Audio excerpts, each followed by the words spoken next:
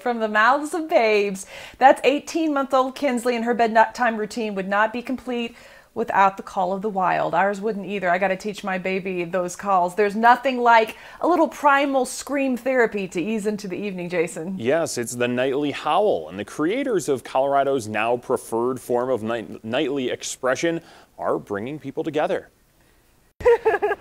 You could say that Chelsea and Bryce have some personality. Oh, yeah. True story. They also had an idea. The feeling of isolation that people are experiencing, I mean, that's kind of what motivated us to start the concept. So why not bring people together with a simple sound? It's older than culture, howling, right? So, like, it doesn't connect with a specific religion. It doesn't connect with a specific group of people in any way. From Chelsea's experience volunteering in South America with howler monkeys to the need to just express themselves came this.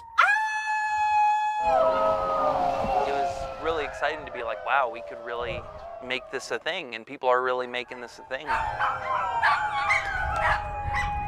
Can't really take too much credit for it. We just made the Facebook group. The Go Outside and Howl at 8 p.m. Facebook group now has over 500,000 members from dozens of countries. But we never said anything about what it should represent, but people kind of decide for themselves what it represents, which is cool.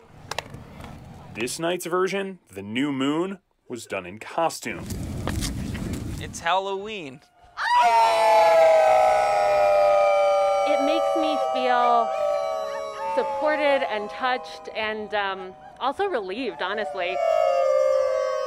And those howls are being heard by those on the front lines of this pandemic. I love that members of the community are doing that together, just kind of showing that we're in this together. Amy Klass works in the COVID unit at Swedish Medical Center. She listens to and joins the howl every night. I think a lot of people are eager to get back to their normal lives, and that's just kind of a symbol that they're still remembering that we're here caring for these patients and doing the work that we do. A fight that will continue with a soundtrack that plays every night.